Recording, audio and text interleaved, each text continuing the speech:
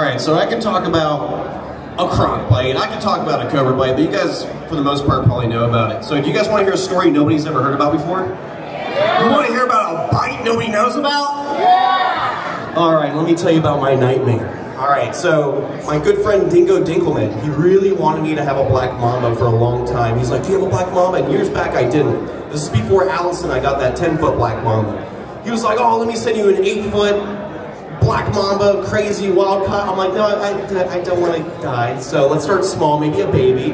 Before he could send me a baby, I was able to get the 10-footer. Later on, he sent the baby. I named it Kobe, and before you do it, it went from a 3-foot-long hatchling to 7-8 feet long. Now, the story with black mambas is you never can them. You always use a shift box, something like that. Never use a can. They're arboreal snakes. They shoot out of the can. Most people tell stories about these snakes. They almost get bit in the face. They almost get bit in the ear, the chest, all that stuff. It's been like 4+ years or whatever. Kobe's now 7-8 feet long. I started with canning him, but now he's too big. One day, Duff is spotting me while I'm cleaning venomous reptiles.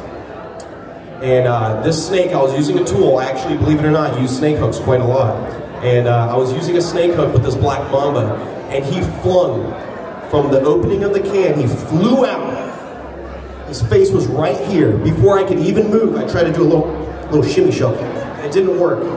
And right here on the neck, the carotid artery, he bit me. One fang hole, blood coming out. I didn't think that there was blood at first. I'm checking, no blood. I'm like, Duff, no blood. And he's like, oh, you're good. And then a second later, blood's coming out of my carotid artery. I'm like, shit, let's go. And they're like, what do we do? I'm like, bite protocol, rush me to the hospital. It was a dry bite, no venom. Black mambas are not known to do dry bites. I should be dead right now.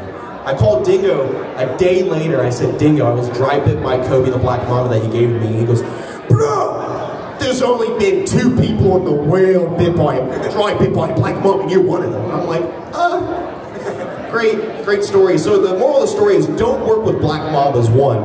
But if you do, use a shift box. Don't can them ever unless you want to meet God quicker. So that's my story. Thank you for letting me share a little bit of PTSD with you guys. That's awesome.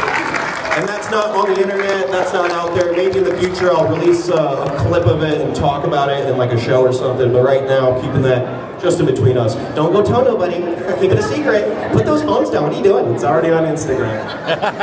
Thanks for listening to us, guys. Why are you guys all quiet?